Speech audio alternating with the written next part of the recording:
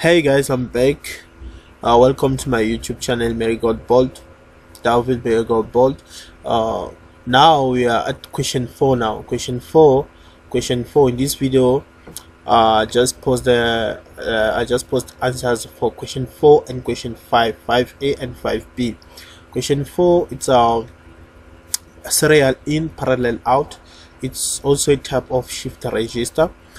So in this question, what they say, the binary number 11011001 is serial shifted left significant bit first into a 8-bit serial in parallel out shift register that has an initial content of this 11001100, and then they say give the Q output. They say give the Q output at the third clock number 3, clock number 5 and clock number 7. Guys, in this question the small trick in this side, you must be carefully this side where we say less significant bit. When they say less significant bit, which means the first data that they put inside the shift register was this one, and then the 2 zeros, and then 1 1, and then zeros, and then 1 1. So guys, we start from less significant bit to more significant bit. So guys, that in this question, this was the trick. Okay, let's go. I'm going to show you how to solve this question. So now this is this question. Like I have this shortcut table, which is this one. That's my shortcut table, and then these are the data that they give me, that they say they shifted left significant bit. This was this one. So you can see this is less significant bit. I started for data in these datas, those datas, this one. I just shift them on left significant bit, which means I started from 10011. So this is 1001111. You can see I just put my data this side on left significant bit, and this data here on top on right, this red, also those datas come from this one. From this one, the initial content. This is the initial content data. Here they didn't say anything about significant bit, so you can see that I write them on the normal way, just the way in the normal order that they give it to me, and I write everything down. You can see, and then after that, what happened, guys? Very easy. I start shifting, and then the data in, the role of the data in, just to close this part, the plot, because when you're going to shift, this row will be empty, this side will be empty. So the data in, the role of data in is just to fill this part. So you can take at the beginning, you can take the same data in, you post them inside, or you write them again this side, and then start shifting. You can see, guys, very easy. And the question they say, give the output at, now they say give output in terms of clocks. So in terms of clocks, guys, you won't take output like this, because in vertical like this, you can't take vertically, because they say in terms of clocks. So clocks you must take horizontally. So the third clock and clock number 3, these are the data you check there, and then you write them horizontally like this. Number 5 also horizontally. Number 7, same thing like the question that they say, because the question they say 3 5 7. So 3 5 7. So the output, the answer of everything, I just write everything down here. This is the answer, guys. You can see, guys, very easy, guys. You can see that is very easy. Let's move now to question number 3. Question number 5A. Question number 5A, they just say sketch a 3-bit up and down synchronized counter. This sketch is inside your book. You can go through your book, or you can even copy here online. You can just press pause and then copy. It's very easy. So this is a sketch of 3-bit. They say 3-bit. We have 3 flip-flops. That's why we have 3 flip-flops. We have 4 AND gate, 2 OR gate, 1 NOT gate, and you can see this is a sketch of 3-bit synchronized counter. So synchronized because you can see the clocks are connected together.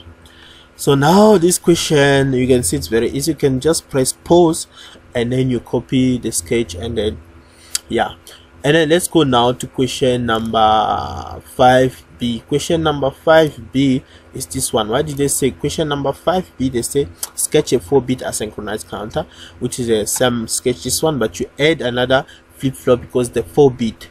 And then they say determine the sequence of timing diagram, up and down clock, what, and then they say sketch the timing diagram. So, and then they say the counter initially it's 0 and is positive age trigger. So the question is there, they say what, sketch first the 4-bit counter, after that you show how, and then after that you show the count regarding that the clock that they give to you, this clock and the up and down waveform, and then show the counter. Let me show you how it's very easy, guys. You come there, this is a 4-bit synchronized counter. Guys can see, you can just press pause again and then you copy. Now you can see it's very simple. It's like the other one, it's like this one. I just add another flip-flop, 1 2 3 4, because it's a 4-bit synchronized counter. So now let's see the timing diagram, the timing diagram, which is this one. But how? So they say initially this thing was 0, so that's why I write here initial. The first thing it says 4 clocks. 4 clocks. How 4 clocks? You can see here, guys, I can count 1 2 3. This clock, there's 4 here, and then you can see 1 it's up, 0 it's for down, 1 up, 0 it's for down. If I check for up, I have 1 2 3 5 clocks. For down I have 1 2 3 4, sorry, I have 1 2 3 4 for up, the first up side, and then 1 2 3 4 5 clock for the first down part, and then for the second one I have 1 2 3 up, and then 1 2 down. So what happened? You go there, what did I do? I come this side, I wrote the 4 clock, because I said that clock 1 and clock 2, clock 3 and clock 4 are up, so that's why I write up. Clock 5 4 5 6 7 8 9 it's down, I wrote down, and then 10 11 12 it's up, and then 13 14 it's down. So they say it's initially low, that's why I say initially low. I wrote 0 everywhere. This is initially low. And then what happened here now? They say we must count. So first clock we hear, first clock is what? Up. So we start counting, because from this is the most significant bit, is the less significant. Guys, it's different with the shift and the counter, because here we're counting, that's why we start with Q3, Q2, Q1 and Q0. In the shift we start with Q0 and then go to Q3. So guys, we are counting those, so which means here it's going to be my 8 regarding the way we count in binary. Here it's going to be my 4, my 2 and my 1. So they say clock 1 up, so we count up, 0 we up, 1 up again, 2 up again, 3 up again, 4, and then down 3, down 2, down 1, down 0. But they say again down, so if I'm 0, because the 4-bit we count from 0 to 15, so I'm at 0. If I go back again, it's going to be 15 again, so 15 1 everywhere, and then we're going to be up, 0, I go back to 0 and then 1 and then 2 and then and then 1 2, and then they say down again, 1 and then 0.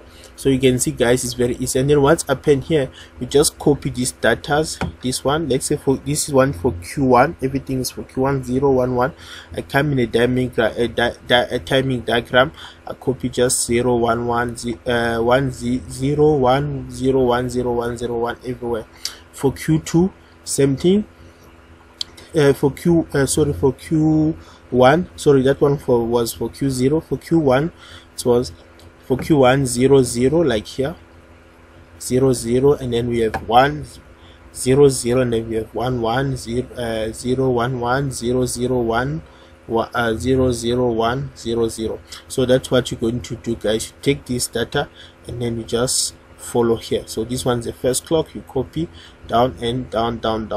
You can see, guys, how this thing is very simple. I'm going to leave it for a bit, like take a few minutes on each sketches, so that you can press pause. Like here you can press pause and then start copying question 4. And here also you can press pause, you copy question 5a. And here also you can press pause and then copy question 5b, the first part, the sketch. And here also you can press pause and then copy the table, but actually what they want is the last one. This part is what actually they want you to do, but this I just show the table for you to know how to get this thing. You can press pause and then copy. So guys, thank you for for watching my video, for coming on my channel. Guys, thank you. Don't forget to subscribe and like my channel, guys, so that each and every time when I post videos, you can know, you can get a notification that a new video a new video is online now, and then you can go. Thank you guys. Please, this subject is very nice and very easy. Not really easy, but if you don't practice, you know. But yeah, I hope you guys understand this thing. Very simple. Thank you, and bye.